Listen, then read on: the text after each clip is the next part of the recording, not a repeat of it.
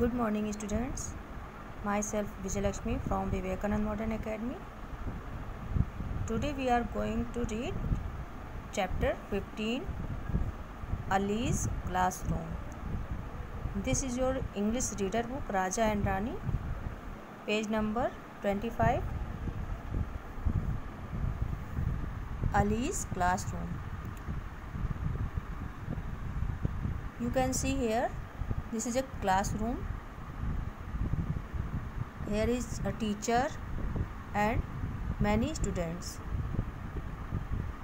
Okay, let's start. First we read difficult word goes. What is the meaning of goes? Goes means जाता है. Goes means क्या होता है? जाता है. Now reading THIS, this, IS is, this is, ALI, Ali, apostrophe S फिर S, इसका मतलब अलीज,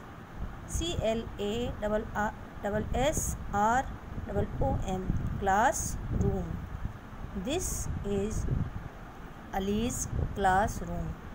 अलीज ये जो एपोस्ट्रॉफी ऊपर कॉमा लगता है, इसका मतलब होता है का, और उसके बाद एस लग जाता है ना, इसका मतलब होता है अली का. तो ये पूरी लाइन की हिंदी क्या हुई? This is allies classroom. यह अली का क्लासरूम है. THIS, this, IS is, this is, RAM, Ram, apostrophe comma S, Ram's, CLASSROOM, classroom, comma TOO. ये हम इसलिए बोल रहे हैं ना कि आप लोग भी सीखिए इसको बोलते क्या हैं. जैसे ये कॉमा, नीचे क्या बना हुआ है? कॉमा, फिर लास्ट में क्या है? एक पॉइंट लगा होता है, तो इसको क्या बोलते हैं? Full stop. आप साथ साथ जब इसको बोलते जाओगे तो आपको ये चीज़ें भी लर्न हो जाएंगी कि इसको क्या बोलते हैं. ठीक है, तो इसकी हिंदी है इस लाइन की, दिस इज राम्स क्लासरूम 2.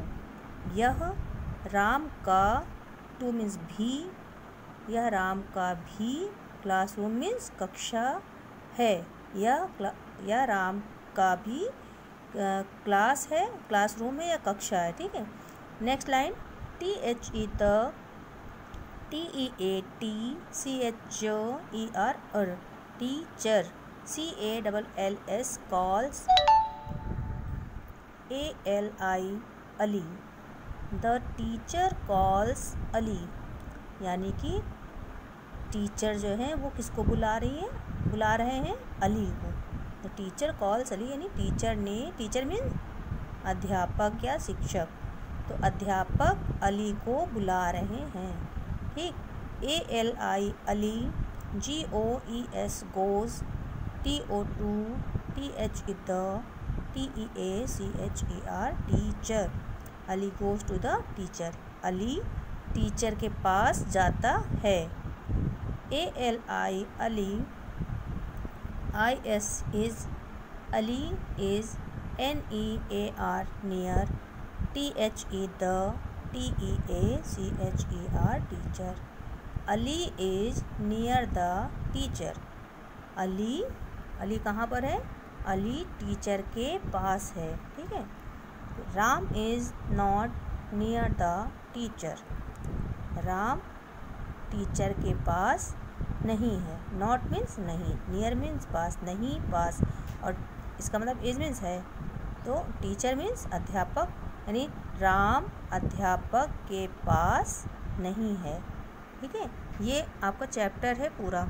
अब इसको हम लोग फिर से एक बार रीडिंग करेंगे. जैसे अभी हमने एक एक लेटर बोला, फिर वर्ड बोला, फिर पूरा सेंटेंस बनाया. ठीक है, लेटर का मतलब क्या होता है? जैसे हम अलग अलग बोलते हैं, T, फिर H, फिर I, फिर S. तो ये जब हम अलग अलग बोलते हैं तो 4 लेटर मिलकर एक वर्ड बनता है. ठीक है, जब 4 मतलब, और जो छोटे छोटे वर्ड्स होते हैं, 1 वर्ड, 2 वर्ड, 3 वर्ड, 4 वर्ड, जब ये सारे वर्ड्स एक साथ हम लिखते हैं, एक साथ मतलब जोड़ के नहीं, पास में लिखते हैं. देखिए गैप कर करके लिखा, उसके बाद जब लास्ट में फुल स्टॉप लग जाता है, इसका मतलब क्या है, ये हमारा सेंटेंस बन गया। तो सबसे पहले क्या हुआ, हमने लेटर से वर्ड्स बनाया, फिर वर्ड्स को ज्वाइन करके सेंटेंस बनाया, और जब सेंटेंस बहुत सारे जुड़ते जाते हैं तो क्या बन जाता है, पैराग्राफ। अब जैसे यहाँ पे ये यहाँ से लेकर यहाँ तक जो हो गया, ये हमारा पूरा पैराग्राफ है। इस पैराग्राफ में कितनी लाइन्स हैं, 6 लाइन्स हैं, 1 2 3 4 5 6, ठीक है। तो अब सब आप लोग ये भी समझ गए होंगे कि पैराग्राफ क्या होता है, लेटर क्या होते हैं, वर्ड क्या होते हैं, सेंटेंस क्या होता है। इसको अच्छी तरह से लर्न भी करके रखना है। तो अभी फिर से एक बार हम लोग इसको रीडिंग करते हैं पूरे चैप्टर को।